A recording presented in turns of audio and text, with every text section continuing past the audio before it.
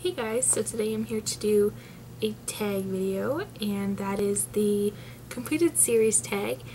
This tag was created by MadDogRebecca, and I'll leave her original video down in the description. I know I'm kind of late doing this tag, but since it's Vita, kind of running out of ideas. So I thought, hey, let's do some tags. So this tag is very easy, and there's only 2 questions.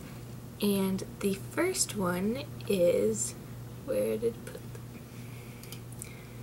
them? How many series in general or on your shelf have you completed in your lifetime?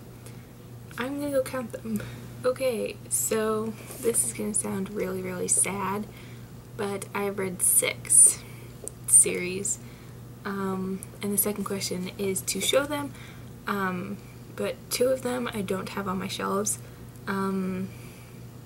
The first one is the Harry Potter series, and the second one is the Wake trilogy by Lisa McMahon. So now I will show you the series I have read. So I have read the Dollenganger series by V.C. Andrews, which includes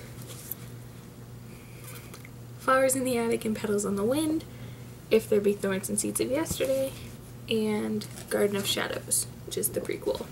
I have also read the Hunger Games trilogy by Suzanne Collins, which is The Hunger Games, Catching Fire, and Mockingjay. Then I have also read the Crink trilogy by Ellen Hopkins, which includes Crink, Glass, and Fallout. And then I'm pretty sure this is the last one. So I of course have read the Twilight Saga by Stephanie Meyer, which everybody knows includes Twilight, New Moon, Eclipse, and Breaking Dawn.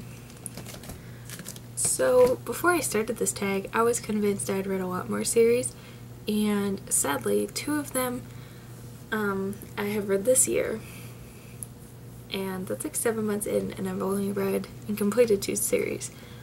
So I'm hoping to read at least 10, and that is why I will be doing a video about series I need to finish and series I need to start.